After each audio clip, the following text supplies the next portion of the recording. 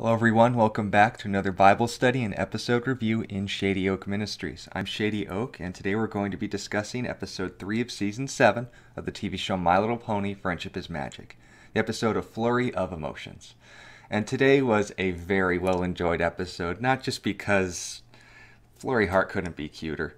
The antics of a newborn baby, especially one with alicorn powers, remains a very well executed plot point from the writers of My Little Pony, and one that I love dearly just because not only are the antics of babies just incessantly amusing to me, but it's also important to note how many things we can learn about the nature of God and how He relates to us when we see the reverse roles being played in a baby's relationship with the one who's taking care of them. Most of those lessons, yes, are through the School of Hard Knocks, but if you can afford the tuition, you gain a lot of wisdom from it, which is what we're going to be talking about today, wisdom. If you could turn with me to the book of Psalms, chapter 90, or Psalm 90, if you'd prefer. In verse 12, David says something very interesting about what our relationship with God should ultimately entail. Not as far as our view and respect for Him, but ultimately what that relationship looks like in the horizontal. Because while Psalm 90 is chock full of points about our vertical relationship with God, the vertical is the first step, and the most important, mind you, but not the last step in what ultimately affects our horizontal relationships, because God gave us two commandments: love me and your neighbor. And that's ultimately what we're going to see illustrated in today's episode today. Psalm 90 and verse 12, David says, "So teach us to number our days, that we may gain a heart of wisdom."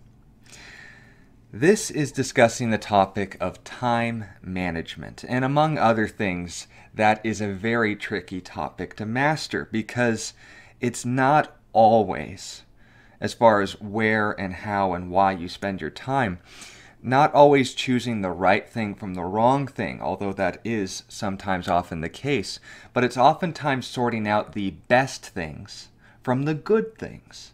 And that is always the most difficult choice to make. And that's what wisdom is. It's the ability to make decisions effectively. Not necessarily what you know, but what you do with what you know.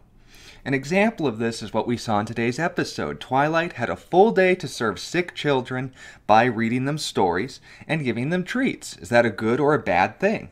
Well, according to the Bible, James chapter 1 and verse 27 makes a note and point that pure and undefiled religion before God and the Father is this: to visit orphans and widows in their trouble and to keep oneself unspotted from the world. So, catering to the less fortunate, that is a clear and copy and paste example of what it looks like to model the heart of God. That's definitely not only a Christian thing to do, but even to a secular mindset, not a bad priority to have. But that wasn't Twilight's only obstacle, or opportunity, we should rather say, in today's episode. Now, was it? Twilight also had the opportunity to serve her favorite niece and maintain her title as Bae. Best aunt ever. I wasn't the only one who laughed at that, I hope. But understand, was that a good or a bad thing? Well, according to 1 Timothy chapter 5 and verse 8, if anyone does not provide for his own, especially among those of their own household, they have denied the faith and are worse than an unbeliever. So, probably more so of a priority than the former. So, what's really being made the point here? We have two very Christian things to do. We have two very good priorities to have. But ultimately, what decision was made? Because there's only one Twilight to go around. Well, she chose to take both and ended up neglecting both. Because when you take on all obligations, that's not a choice. That's not making a decision. It's, in a sense, choosing to reject both by taking on more than your ability is to handle. We need to be able to make those decisions, to number our days, and understand that there is a limit to that number, that we only have so much to offer. Therefore, our greatest priority needs to be on the most important things. Now, this is where the question comes. Well, what about all those kids that have those various diseases and, they need someone to cater to them, to encourage them? I mean, Spike himself made the point and note in saying that always makes me feel better, treats and stories. and presence as well. But what was also on the other end of the spectrum? A personal relationship invested in not only the life of her brother, her sister-in-law, but also her niece. Your own family, the relationship that should matter to you more than any other on this earth.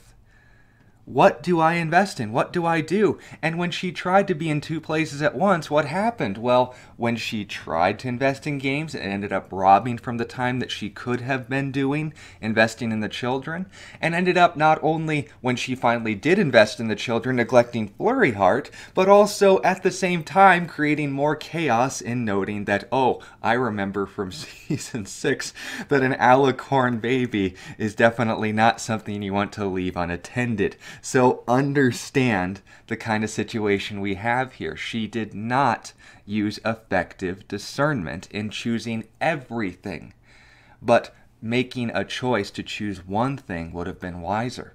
Now, how do we effectively make those kinds of decisions? What would have been the right choice in this situation?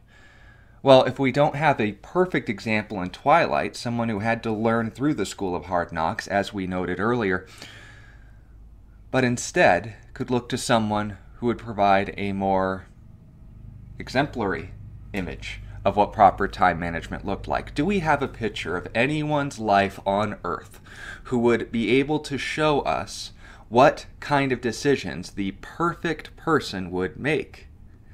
None other than Jesus Christ. If we call ourselves Christians, he is our example. So, what did he do with the wisdom, the opportunities that he had in life, and the choices he made therein? Well, here's a few examples of what ultimately were his priorities. He, in one sense, in one record of his life in the Gospels, he had the opportunity to teach the Bible to a group of people, but he also knew that they weren't listening to what he had to say. So what did he choose to do? He left and taught elsewhere. They wouldn't listen to him in Nazareth, so he left and taught in Capernaum. Now, this is probably something that we consider strange. Why would you leave a group of people and stop teaching God's word? Well, because he knew that their hearts wouldn't receive it, and it would ultimately be wasting time. There were people who would hear what he had to say. Therefore, his priority was to abandon those who wouldn't hear what he had to say, no matter how much time he invested in them, and chose to go to those who would listen to what he had to say. Because Jesus, when he came to this earth, limited himself to the same problem we all have. We only have one of us to go around. He made the point in noting that would no longer limit him in John chapters 14 through 16. I'm going to the Father, but if I go to the Father, then I can be with all of you at once. So, making the point in note, he had the opportunity to teach God's word. Good thing. But he also knew in their hearts, attitudes, minds, they weren't receiving what he had to say. Therefore, his priority was with someone who would hear what he had to say. Another example would be when he had the chance to perform miracles, to demonstrate his power as the divine being that he was. But these miracles were being performed for people who were just using him for entertainment. Therefore, he did no more miracles. Once again, in Nazareth, because of their unbelief, he moved on to Capernaum. Why? Because he understood their attitudes and hearts would not benefit, no matter how much time he invested in them. That was the wisdom of it. He said, it is better to spend time doing the right thing in the right place than the wrong thing at the wrong place with the wrong people. Another example, he was asked by his family, Mary and his brothers, James, Joseph, and Judas, as well as his sisters, to come out. We need to talk to you. We want you to stop talking all this crazy I am God nonsense. We just stop. You're embarrassing us, Jesus. Come on out. And Jesus heard what his family had to say. Now, family's a priority, isn't it? But what did Jesus do? He knew that his family hadn't gotten the whole picture yet. He knew that this would make sense to his family once he had verified his divinity, not just in his teachings or miracles, but a resurrection from the dead. So what did he say? He said, "Who are my mother and my brothers?" These are my mother and my brothers, those who were listening to what he had to say. He understood the hearts, the mind, the attitudes of Mary, his mother, and of his brothers and sisters. They didn't get it yet. Therefore, he'd invest the time in them when they were in the right frame of mind. But right now, he needed to invest in people who were there to hear what he had to say. He wouldn't invest his time with the wrong people in the wrong, or rather the right people, but in the wrong place, in the wrong frame of mind, at the wrong time. And most applicable to today's message, or episode rather, was the incident with Lazarus, when his friend was sick, and seriously sick, mind you, and he sent people to Jesus and asked him to come and heal him. Jesus chose to wait. In fact, he waited so long that Lazarus ended up dying from the fever. And there was a number of questions that people gave to him, but ultimately what was accomplished? Jesus didn't just go to Lazarus' location and commanded a fever to be healed. That would be remarkable. But he allowed them the opportunity to see an even greater miracle by commanding someone to return from the dead, even when decomposition had started to break in. So understand all of this. Jesus' perspective, his priorities, his sense that gave him the wisdom that he had, was all based on his ability to discern the hearts and attitudes of men, not just in always doing the right thing, but with the right people at the right time. And ultimately, that's what it was described for us in John chapter 2, verse 24 through 25. Jesus did not commit himself to them because he knew all men and had no need that anyone should testify of man, for he knew what was in man. Now, I describe all this to you. I describe Twilight in the relatable way that we have all found ourselves in when we took on too much that we could handle and ended up paying the consequences. We couldn't choose between one or the other, so we chose both and ended up neglecting both at the same time. But then I go on to describe Jesus and how he was able to supernaturally set priorities for himself in the way that only God could. And the funny thing is, you listen to me saying this and say, yeah, I kind of relate more to the alicorn pony princess than I do the Son of God who came here on earth, and that guy's the historical figure. How do I benefit from this? Well, here's the good news. While we may not be Jesus, we have access to him. This is the book of Matthew, chapter 11, verse 28. Come to me, all you who labor and are heavy laden, and I will give you rest.